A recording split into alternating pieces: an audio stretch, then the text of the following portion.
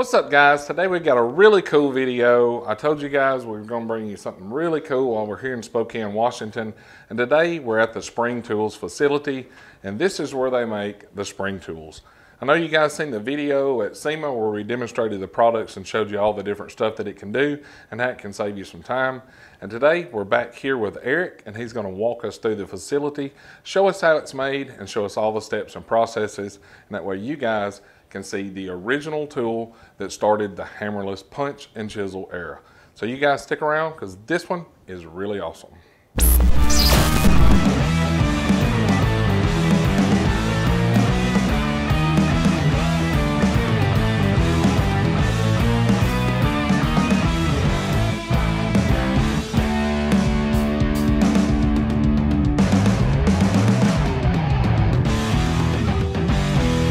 Alright guys, so this is Eric. Y'all met him back at the video we did at SEMA where he did a lot of the demos for his tools, and he was kind enough to let us come in today in his facility here in Spokane Valley and do a little quick tour. So before we get started, I want Eric to introduce himself and he can kind of talk about his company and what's going on here.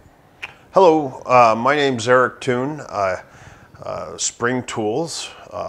Spring Tools was incorporated in 2005, and so we've been, ever since then, since the time we started the company, we've made everything in-house.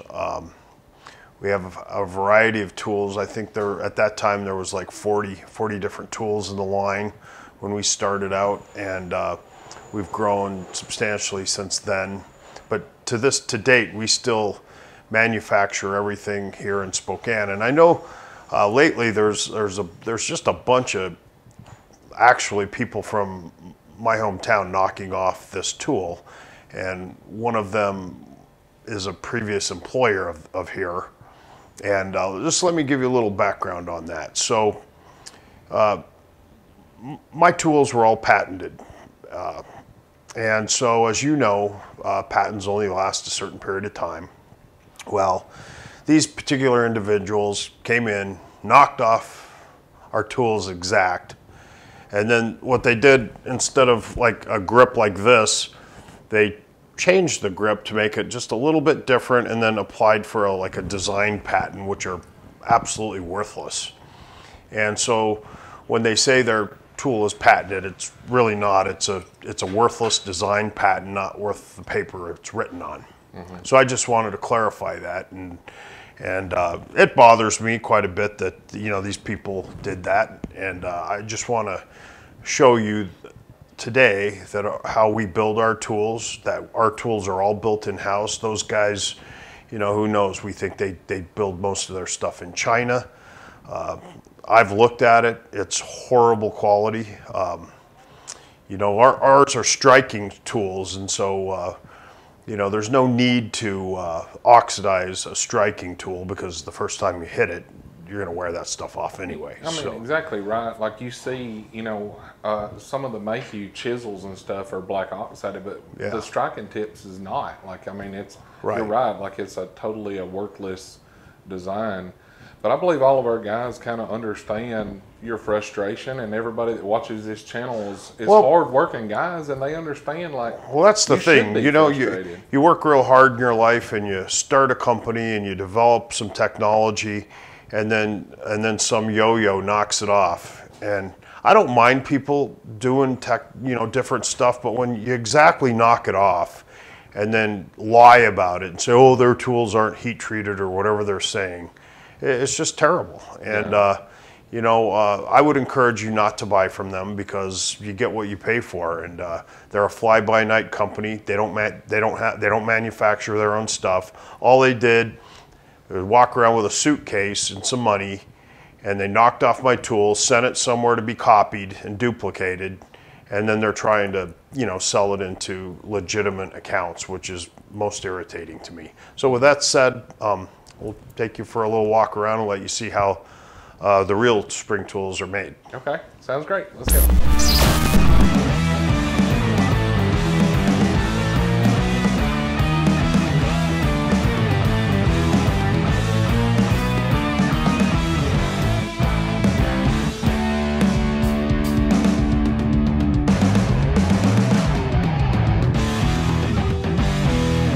the very first process in building tools is you have raw stock. We only use American-made steel. We buy it usually 20,000 pounds at a time, and we have it delivered in intervals. Every week we get a shipment of steel.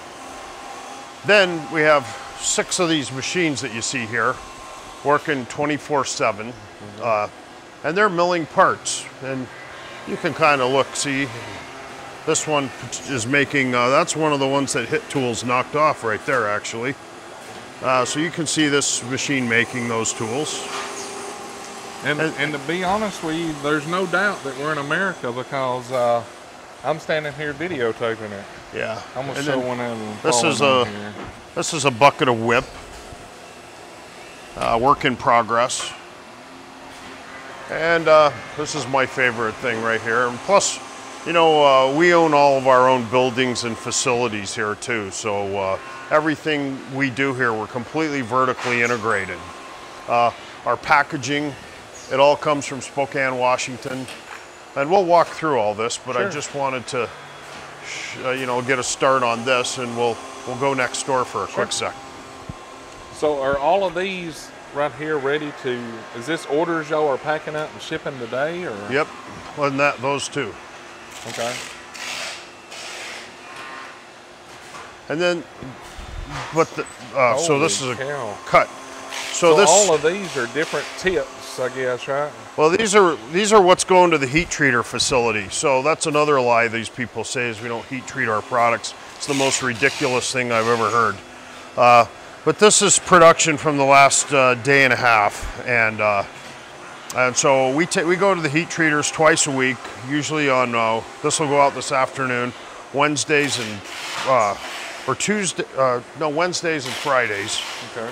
And then so this one's going out today, to Wednesday, and I'll just show you next door. We just walked over into the next building. We're in 3 buildings, and in this building, as you can see over here, we have another group of machines running, and we have some more. This is inventory that we have that goes to Snap-on, and over here is our fusion. We laser mark for those guys, our laser marker, and then we have a couple of assembly desks over on this side, building up tools.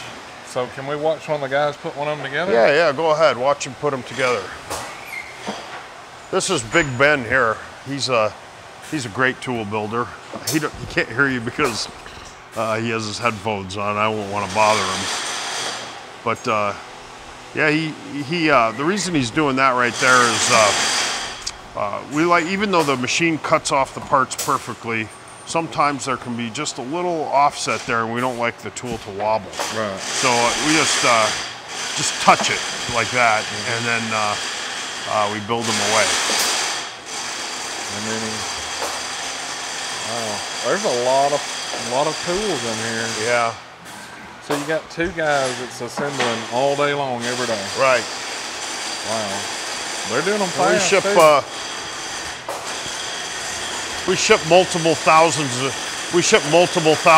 tools out every day of the week, 365 days a year, you know. Wow. We have somebody running over here. Guys, I know it's loud in here, but like I say, it is an operational plant, and they're working, and these guys are building tools every single minute. Now these parts here, these have come back from the heat treaters. And so what these are waiting for, they're all black because they haven't been sandblasted yet. Right. So what we'll do is we'll load up some, kind of just show you how that works. Right here, we'll put that myth to bed on the heat treatment process, because you guys can see, hey Ben, the discoloration, and it's blue. So this shows that they have been heat treated. There's no doubt about that. This is Ben. He's our one of our technicians here, and he's going to load up some of these parts. These just came back from the heat treater, I think, on Monday, but we haven't gotten to them all yet because Ben just so darn busy.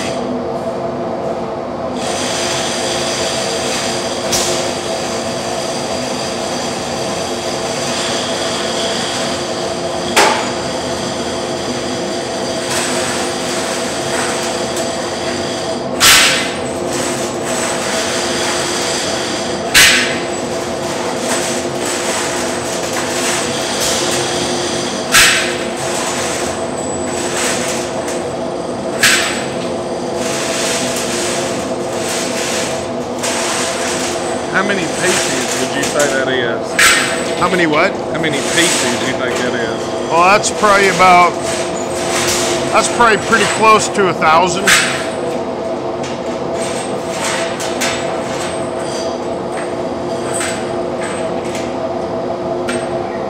guys make a lot of tools, man. Yeah, we do. Tools in this building. Every single day.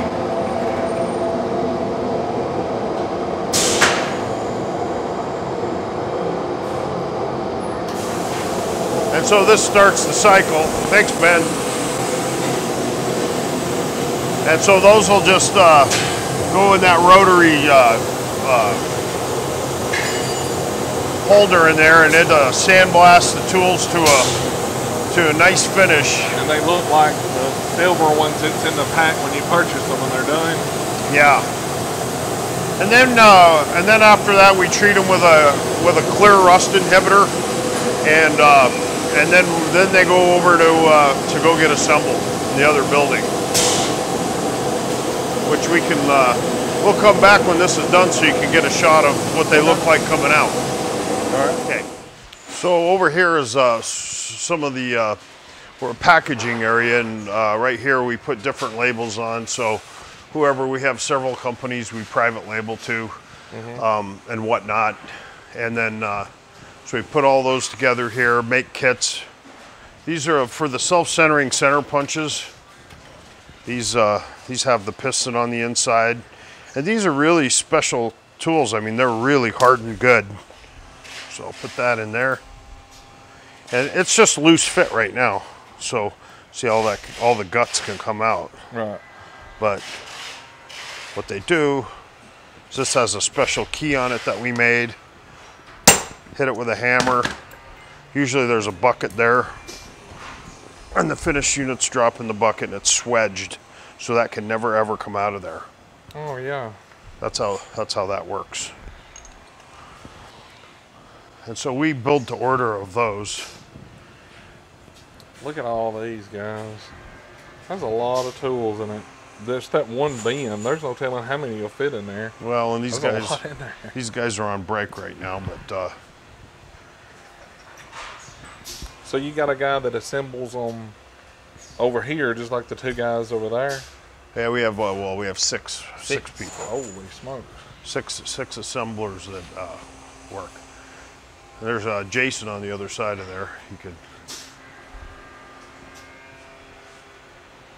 We'll watch you build a couple. We've seen the guys next door building some.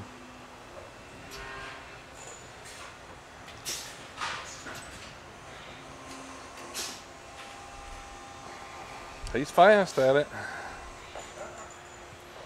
And then when the tools come back from the heat treater, and after we sandblast them up, this is where the whip goes next. And all these buckets are You call it whip. work in progress. Work in progress. I got you. And all these buckets are different things. So these is what it'll look like after it comes out of the sandblaster. Yeah, we'll go over when that cycle's finished so you can see. But yeah, they come out looking just like that. Okay. And you could just kind of show all those rows. Yeah, that's a lot of. Yeah. Just buckets and buckets and buckets full. Hundreds of buckets. Yeah. Golly. More finished product up here. Yeah, those are for demo tools up there. So, after they leave. These are characters for our stamp sets. Oh yeah, yeah. So we have every character we have has its own bucket. So when we build the stamp sets, that's where they all go. Mm-hmm. And so after they get through with final assembly, I guess they go over there. Then they come over to yeah. They come over to. So you'll have to kind of talk because if she don't have a mic, it won't be heard. So okay. You kind of talk through the process. So right now Heather's building like nail sets here, so she's getting some of those to go out today, or I don't know that they're going out today, but so we have two of these machines, and so on this part of it, this is called carding, and so We have 2 people pretty much carding all the time, and they put the cards in there, fill up the things, put them in, hit the heat cycle, and that's the end of that cycle. Holy smokes, that's fast. Yeah, and then they So go that in. does the hanging cards Yeah, like that. it thermal seals the packaging, and then they go into these boxes here. Oh, just one of these. Oh, it's okay. Yeah, so they just go into these boxes, and then they get all, and then they're ready to go. Wow. Thanks. Thanks a million. So you got all of this finished product over here ready for her to package up and... Yeah, this is the stuff that's getting ready to go.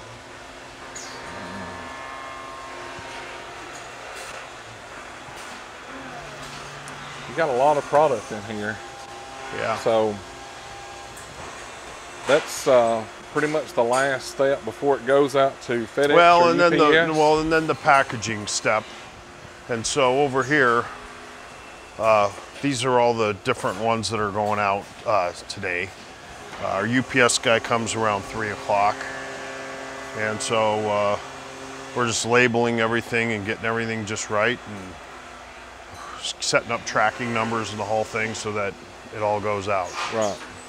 And that's the spring tools from a real American company that doesn't knock people off and copy their intellectual property and do junk tools. Yep. Thanks. All right, Eric, thank you very much for giving us a tour. And like always, guys, if you like this video, be sure to hit that thumbs up. Check over here for merchandise. Cool tools and discount codes down here. Go get some spring tools. You can see the man's passionate about his business. It's an American company. You've seen it. I don't even own a passport, so that tells you I'm not anywhere but in the USA. We're standing right here in front of him. I'm shooting the video. You guys are seeing it. You see it's heat treated. It's a bunch of crap. Like always, if you like the video, be sure to hit that thumbs up and click that subscribe button. Buy some spring tools. Support an American company with American workers. You guys have a great one. See ya.